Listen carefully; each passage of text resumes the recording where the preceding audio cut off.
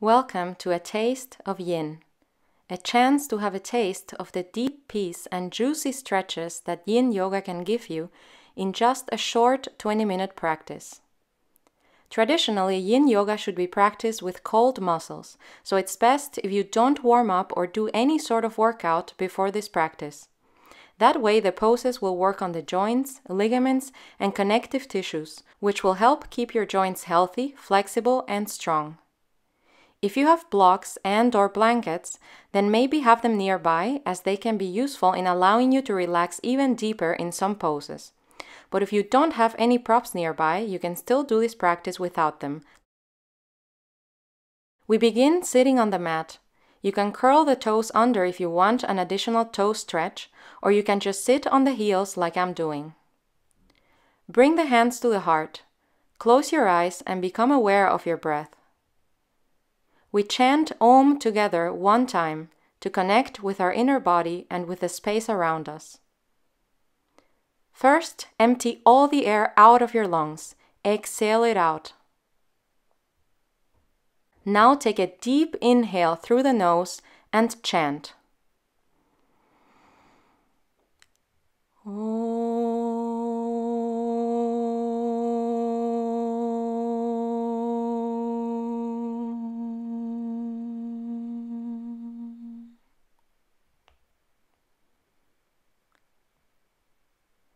Slowly open your eyes, bring the hands to the mat, and sink back into a child's pose.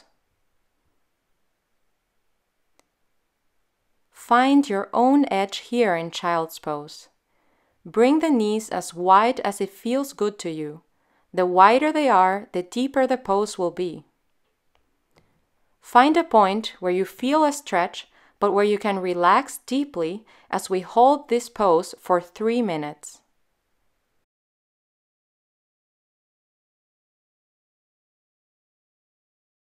Make sure to allow your body to release on its own. Don't force or push anything, just melt into the pose. If at any point it becomes too much, you may adjust to make it less intense, but otherwise try to find complete stillness.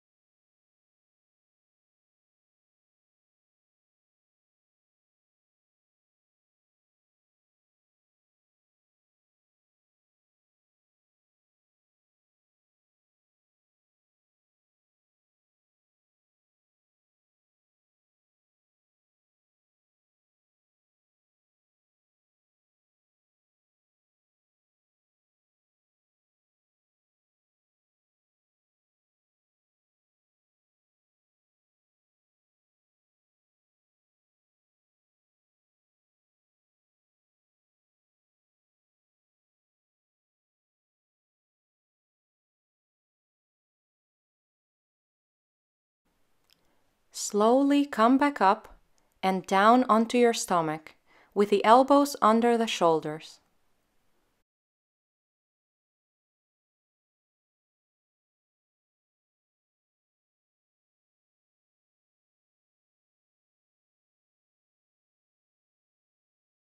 From here, place the hands where the elbows are into a sort of cobra pose, but different. This is called seal in Yin Yoga. Make sure you can straighten the arms comfortably here. If you can't, then place your hands farther away from you towards the front of the mat. They can even be on the floor outside of the mat. Each angle will provide you with a slightly different stretch. Once you find your own edge, then allow your whole back to relax completely. Relax your back and your legs, and breathe evenly. We stay here for 1 more minute.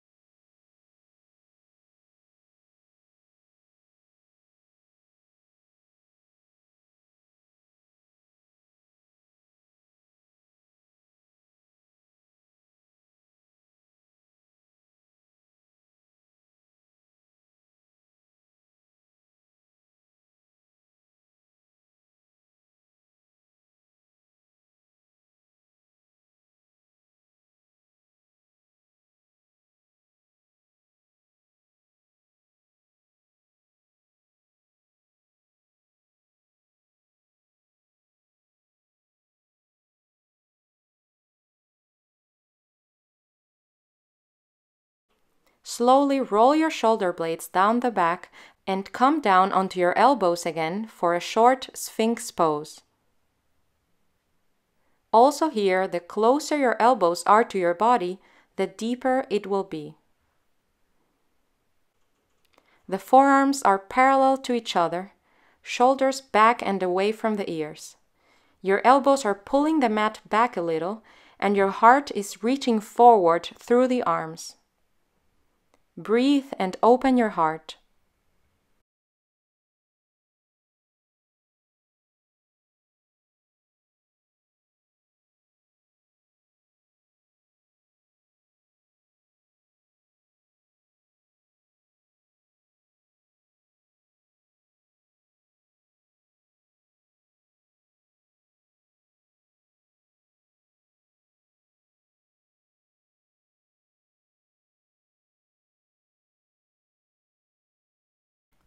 Slowly come down.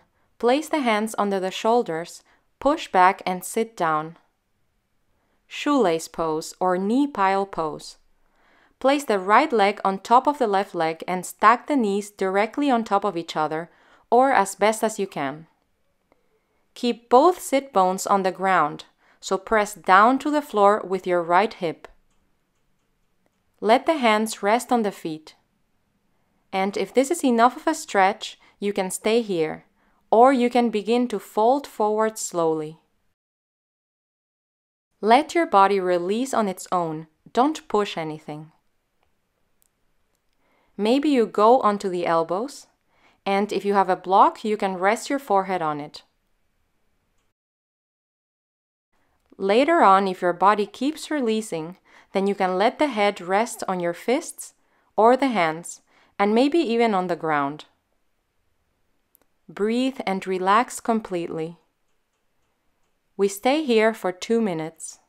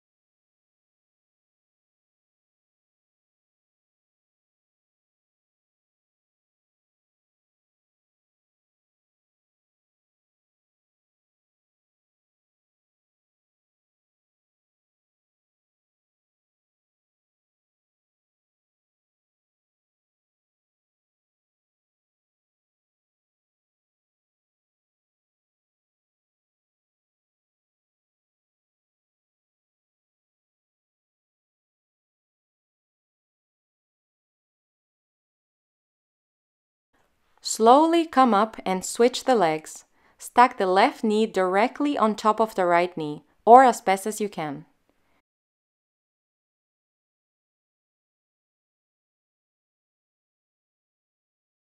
Keep both sit bones on the ground, so press down with the left hip too.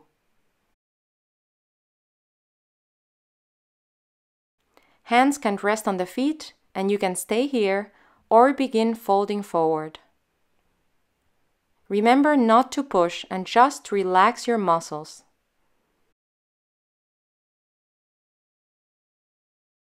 It's perfectly normal for one side to feel very different from the other side, so listen to your body as if this was the first side. Again, you can go down on the elbows, maybe rest your head on a block or on your fists, but wherever you are, just relax and breathe.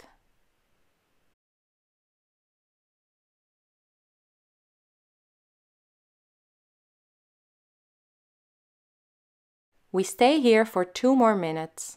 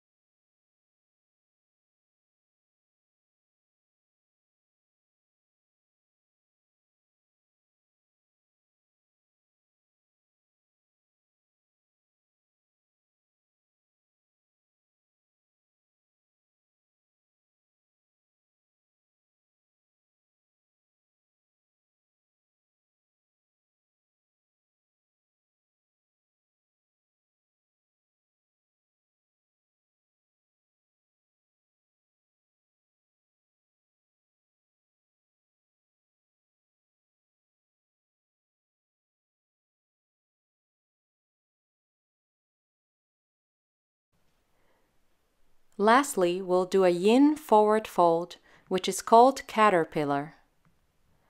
Slowly come up and stretch the legs out in front of you. Feet hip-width apart, and don't lock the knees. You can keep them bent if you need. Feel both sit bones press into the mat and lengthen the spine away from the hips. Inhale deeply as you reach the arms up and lengthen. Then exhale as you reach forward with your heart towards the feet, and then let your spine round and relax as you fold over your legs. If you're quite far from the legs, you can put blocks or blankets or even a pillow to rest your head down. Otherwise, just let the spine round, relax all your muscles, and get as comfortable as you can.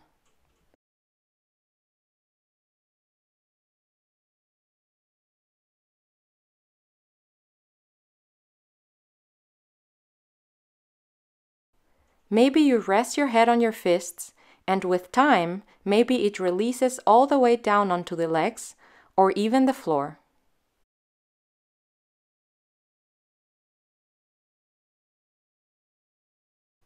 Close your eyes and release everything.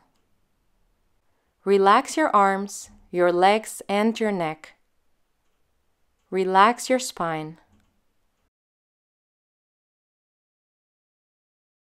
Breathe deeply and evenly.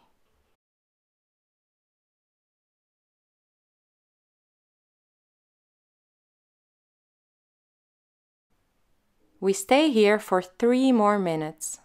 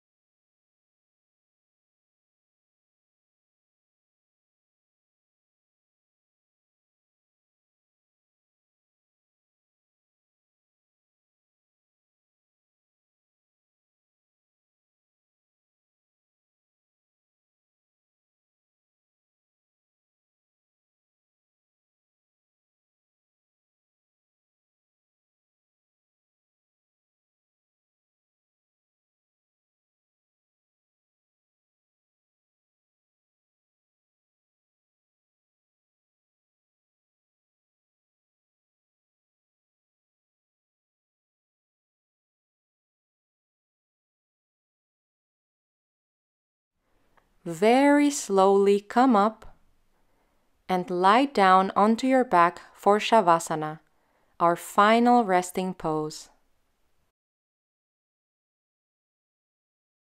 Get comfortable here. Relax the shoulders away from the ears. Let the palms of your hands face up and the legs open and relax. Close your eyes and don't control your breath. Let it flow naturally.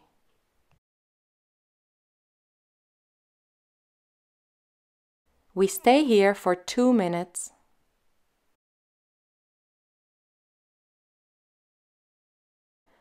Allow your whole body to melt into the mat and release any tensions and worries.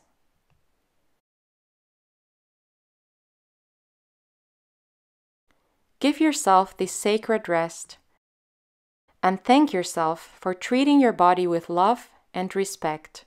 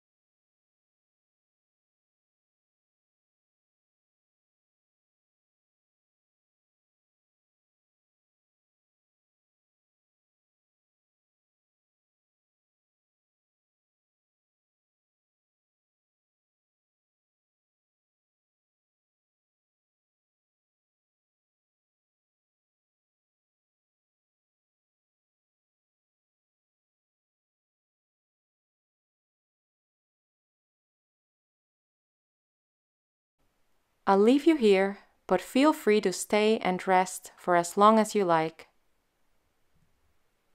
Thank you for practicing with me. Namaste.